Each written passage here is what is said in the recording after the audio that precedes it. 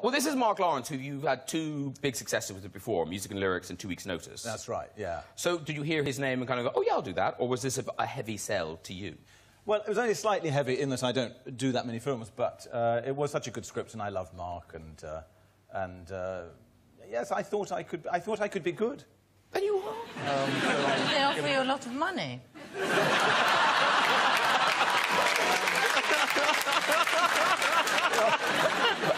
That is yes. Sometimes that is why we work, of course.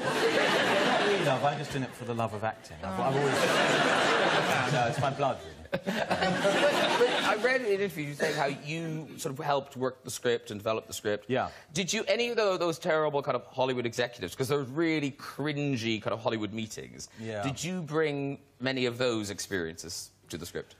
Well, I've certainly had them, as much as anyone. I mean, my very first encounter in Hollywood, before I ever got any success, I was out there auditioning for some film, and I was in this office one-on-one with this very distinguished producer-director, and he wanted to just hear me reading, and so I started reading, and he was a sort of man in his 60s, silver hat, and I got about halfway through the first page, and I just saw him out of the corner of my eye stand up, and then he started to go, oh, my God.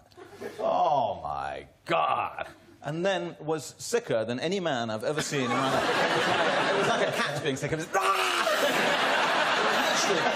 You know, you read about projectile vomiting. But he was on the floor, and I had to didn't know what to do. I just arrived in Hollywood the first time in my life, boy from Hammersmith, to sort of pick him up, and he filled the waste paper basket with me. And anyway, I thought it was my acting, but it turned out to be Mexican food he had. Did you get the job?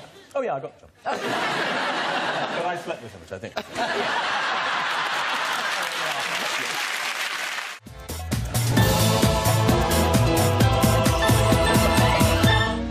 time in my life, I realised I totally and utterly loved one person.